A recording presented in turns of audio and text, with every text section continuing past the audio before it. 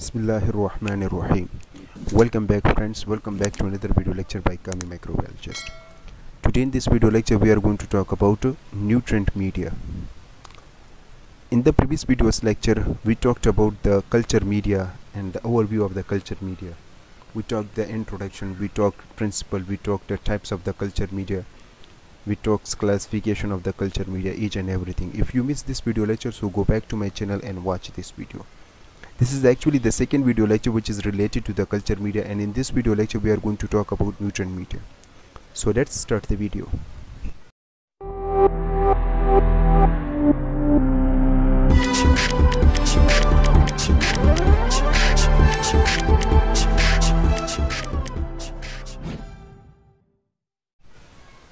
Now what is actually nutrient media? First of all, let's talk that what is actually nutrient media. Remember guys, nutrient media is actually those type of the media or the culture, it is actually the type of the culture media which we use for generalized purpose. It means that it can contain the nutrients through which every type of the bacteria can grow. Like bacteria or fungi, means due to this nutrient, bacteria and fungi, every type of the microbes can grow. Okay, like we can say non-fastidious organism. Non-fastidious organism means those organisms which do not require any special type of the nutrient for their growth. Okay, so similarly the nutrient media contain some special type of the means nutrient and some other type of the nutrient as well, due to which every type of the microorganisms can grow, even fungi as well. Then we have types of the nutrient media. So we have almost three types of the nutrient media: nutrient agar, nutrient broth, and nutrient semi-solid. As the name suggests, nutrient agar, we already talked that when agar comes to any type of the culture media, so it means that this media will be as a gel-like. Actually the agar acting as a solidifying agent. Nutrient broth means in this case agar is not present, so the media will be in a liquid state. In case of the nutrient semi-solid, so in this case agar is used, but how percent of the agar is used. Then we have uses of the nutrient media. Remember guys, we can use the nutrient media for the purification purpose and for the isolation purpose. Let's suppose you have water, wastewater, as you can see, wastewater, water, feces, urine and other material, and let's suppose you want to isolate any type of the bacteria. You must use the nutrient media. Through this nutrient media, if there is fungi, if there is any type of the bacteria, through this media every type of the bacteria and fungi can grow on this media. Okay, so we can say we can use it for the isolation purpose of the bacteria, and we can also use for the purification purposes. It means that let's suppose you have a bacteria colony on any type of the media, and if let's suppose you want to eat fresh, so you will use nutrient agar. Not other media can be used.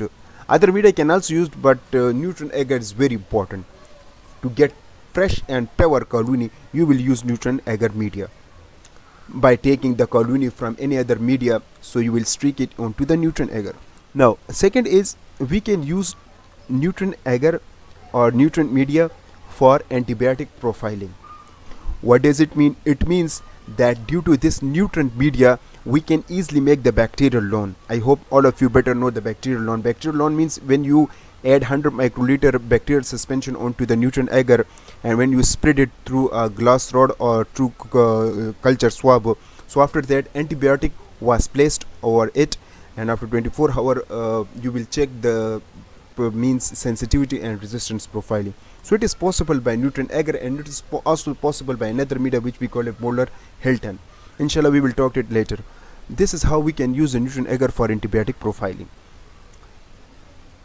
Now we can also use the nutrient agar for the isolation of the microorganisms which are available in water, available in wastewater, other material, feces and urine. Okay, now then what are the composition of the nutrient media?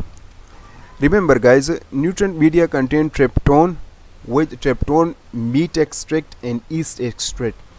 All these components are specially used as a nutrient, because this component is actually acting as a vitamins, carbohydrates, organic material and salt concentration. And due to these materials, the bacteria can get the nutrients and release the energy. Due to this way, bacteria can grow and divide. Okay, now for 1 liter, the tryptophan will be required 10 gram, meat extract will be required 1 gram, and yeast extract will be required 5 gram. Then we have NaCl, which is required 5 gram for 1 liter. Okay, and it is specially used for the salt concentration, that are actually to maintain the salt concentration, which is similar to the cytoplasm. Then we have agar, which is acting as a solidifying agent, and in 1 liter the 15 gram of the agar is required. Next is distilled water.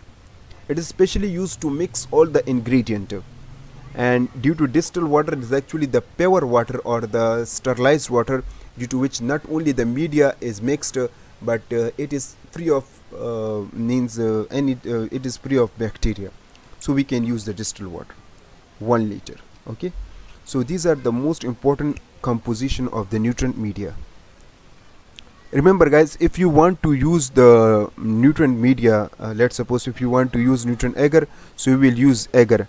Okay, if you do not means use the agar, nutrient agar, if you use nutrient broth, so agar will be not mentioned. And if you are using semi-solid nutrient agar, so here the agar will be 7.5 gram. Then we have the preparation and requirements of the nutrient agar media. So remember guys, for the requirements of the nutrient media, you have to use spirit clamp, test tube, nutrient agar bottle, petri plate, autoclave machine and a hot plate. Okay, now how to prepare nutrient agar or nutrient media? First of all, you have to select the bottle. Remember guys, nutrient media is commercially available, and it is actually available in a form of powder form, which is available in the bottle. And in the bottle you will see the instruction that how can we prepare the nutrient media. Remember guys, if this is nutrient agar, so for nutrient agar 28 gram is required for 1 liter. So you will weigh 28 gram for 1 liter, and if you are required for 500 ml, so for 500 ml, so half this 28 gram means 14 gram you will required. So after mixing all the ingredient, let's suppose if the ingredient is present, so you will mix all the ingredient in 1 liter. If ingredient is not available, if bottle is available, so no need to mix ingredient. Okay, so once you mix, you weight the nutrient agar onto the weight balance, then you will mix it into the distilled water. After that you will have to heat mix it using hot plate. After that, autoclave it at 121 centigrade for 15 minutes. After autoclaving, then pour it at a temperature of 50 to 60 centigrade. If it is nutrient agar, so pour it using the sterilized petri plate. If it is nutrient broth, so then pour it into the test tube, sterilized test tube. Okay, remember guys, as we already talked that for nutrient media the preparation is a little bit different, and the preparation is actually totally depend upon onto the agar. If broth, you are preparing the broth, so no agar is required. If you are preparing semi-solid, so agar is %, agar is used. And if you are using the nutrient agar, so agar is used, 100% agar is used. So this is all about the nutrient agar preparation and requirement. Then results of the nutrient agar means how the bacteria will be look like on nutrient agar. As we already talked that there is a lot of bacteria, a lot of fungi can be grow on the nutrient agar, but here I mention only bacteria, and here I mention the escape pathogen. The reason behind is that because we already know that escape pathogen is actually causing every type of the infection. And not only it causes every type of the infection in human, it can cause every type of the infection in animal as well. So escape pathogen is too much important to explain in every field. So just like in culture media, we can also have to use the escape pathogen. So these are the scab pathogen, as you can see, but except that we can also use the salmonella and Escherichia. Okay, so if you want to see E. coli, that how the E. coli will be look like on nutrient agar, it will be look like circular grayish white colony of the E. coli will be on nutrient agar.